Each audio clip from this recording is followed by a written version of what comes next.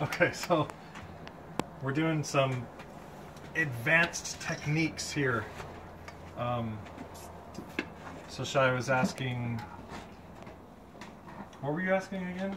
So like if you miss a spot like way up here and you're down here, wouldn't you go at a deeper angle to get back up there?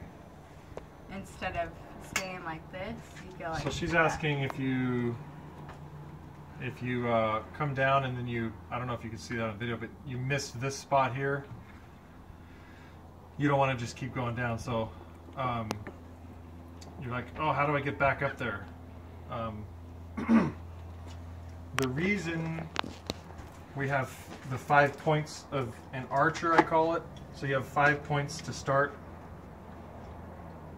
This is if you just start fanning, if you've just started fanning. Every time you turn, you always want to hit a sharp angle.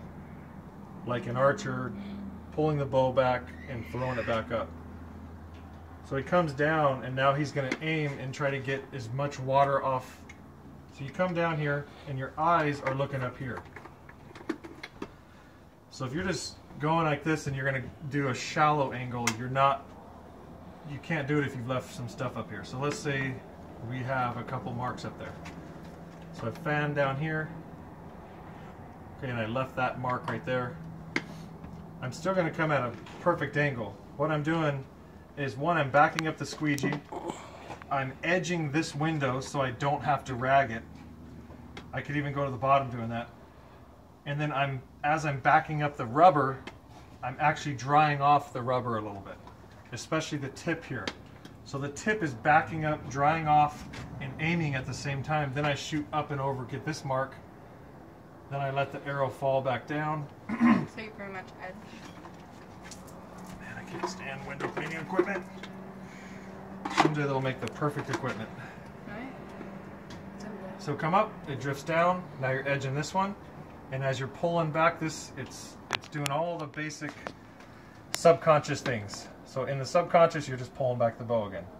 That's why we always train the 5 archers. Like you're shooting that arrow up, back and forth. So you're shooting it up to get the highest mark, and then down.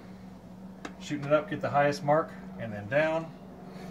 And then if you, for some reason, get to here and your window's getting dry, the reason we always start in the middle and not on a side is so when you pull the window down to you, you always start in the middle. You don't start on the edge and then start going. I guess it doesn't really matter, but we always want to start in the middle. Shoot out of the forest, I call it, and then you're back onto your thing.